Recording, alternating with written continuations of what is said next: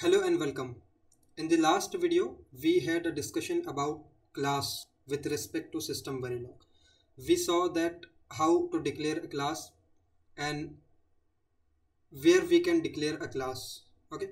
Now in this video, and also we saw that how to allocate memory, how to create objects for particular class. Okay. Now in this video, we will try to understand the concept of this keyword in System Verilog, and it is one of the most frequently asked interview question. Okay, now we will try to see. Before moving to that topic, let's have a discussion of this example. Now see, this is what a simple example I have taken. I have declared a class ABC which contain two properties of int type and one method display, which is just displaying the values of these properties x and y. And I have declared a function new, one constructor, which contain the arguments of a and b, int type. And now I am assigning these arguments a and b to x and y. So x is equal to a, y is equal to b. Now in future, within module, I am declaring two instances or objects for class ABC, and within initial begin block, I am just allocating a memory for these objects h1 is equal to new and passing values 20 and 30 to this constructor, and just with the help of object 1, I am displaying the value of x and y.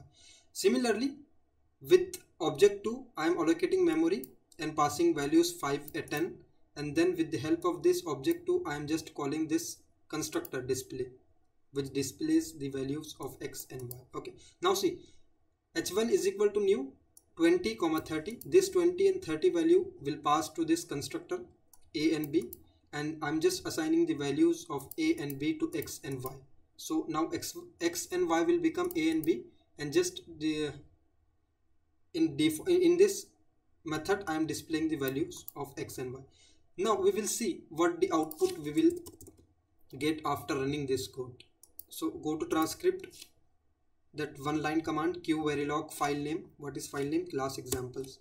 Now see, the expected output is first time display x is equal to 20 30, and next time 5 and 10 values of a and b.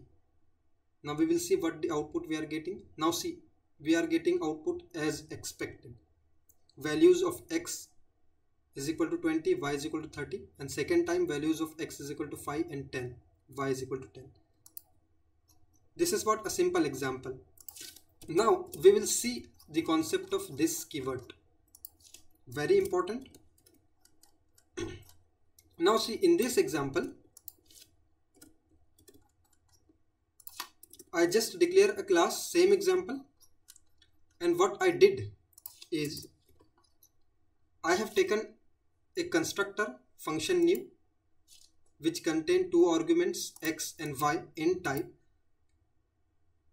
and these variables arguments are same x and y as the class properties x and y. So obviously there will be a conflict. Let me repeat, if variables are same as class property inside this function new arguments, and we are assigning x is equal to x, y is equal to y, these arguments to this class properties, right? Left hand side here the class property, and right hand side are the function new arguments. So what will happen here? Here the conflict will be there because the arguments are same as class properties. So what the simulator will do? Simulator just assign a default values to this x and y due to this conflict. And as you know, default values of int data type is 0. Two-state data types, right? Two-state data type default value is 0. Here in the test, I am just allocating a memory to object and passing 20 and 30 and 5 and 10, same as previous value. So our expectation is First time it will print 20 and 30, and next time it will print 5 and 10. But this is not the case. We will try to run same example, w.r.p.t file name. Now we want that first time it will print 10 and 20 and second time 5 and 10. But as there is a conflict between properties and arguments of function, simulator will assign a default values. Now see, simulator is assigned default values to those properties. To avoid this confusion, to avoid such confusion or such conflict, this keyword is used.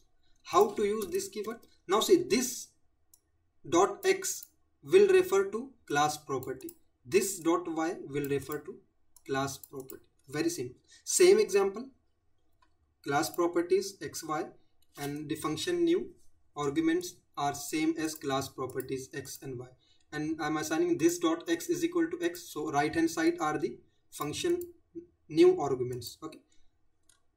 And there will be no conflict. Simulator will understand that this dot x means this class property.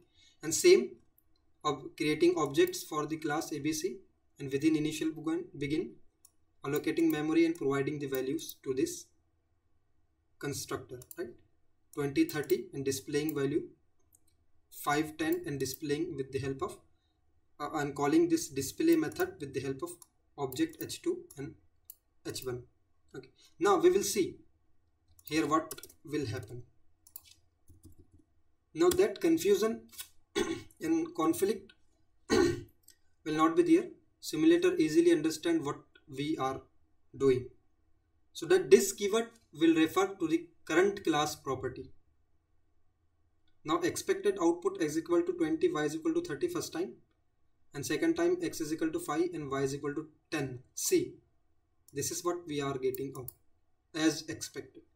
So with the help of this keyword we can avoid this conflict, and this keyword will refer to the current class property. So this is what all about the concept of this keyword with respect to System Verilog. I hope with this example you have understood the concept of this keyword in System Verilog, and I also hope you enjoyed this video.